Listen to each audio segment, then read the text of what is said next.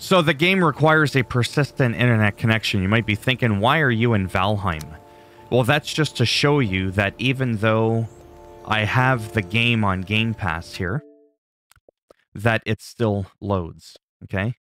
You can play games without an internet connection with Game Pass. But this one, unfortunately, we did not get the update that they were going to work on to have it so that this game works without internet.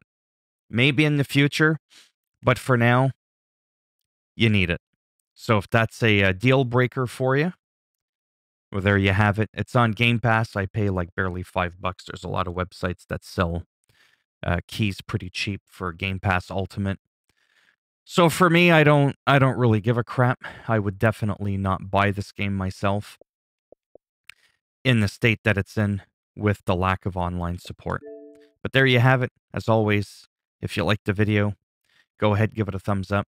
It does greatly help support the channel with the algorithm. And if you didn't like the video, go ahead, give it a thumbs down. I'll bend it in half, twist it, and I'll make sure your life requires an internet connection. And if you want to subscribe, great. If not, whatever. Thanks for stopping by anyways. Take care. And maybe I'll see some of you in the next one. Bye for now.